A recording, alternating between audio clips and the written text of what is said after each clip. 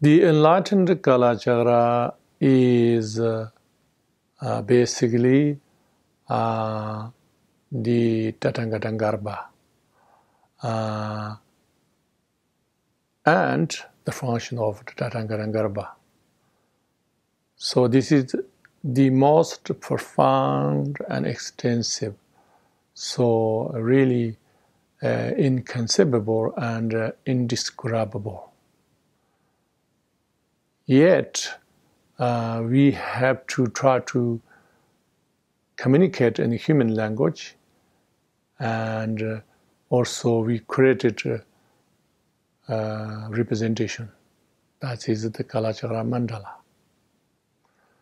So when we try to understand the Kalachakra mandala, 636 deities and a few million primitive deities, this is you can understand in a more profound way, but also usually people just understand a more superficial way or just calculating way. But the most important, we have to understand that there's 4 categories we can make. The first one is the absolute nature.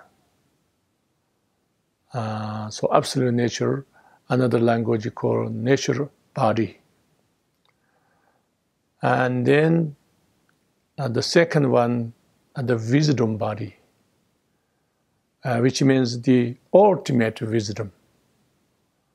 And then the third level is the immutable bliss functional, known as Sambhogakaya, enlightenment.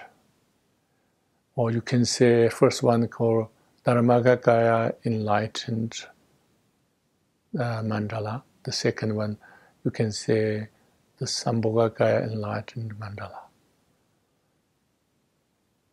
Oh, sorry, that the third one. The fourth one you can say the manifestations, diversity manifestations for all sentient beings benefits. So this is the fourth level. These 4 categories, everything. So no matter whatever appearances in the mandala, they all is manifestation of the Tathagatagarbha. And of course, everything has a correlation with our internal bodies and even the universe, the external universe. So to understanding these connections is the most powerful spiritual practices anybody can ever done. Okay.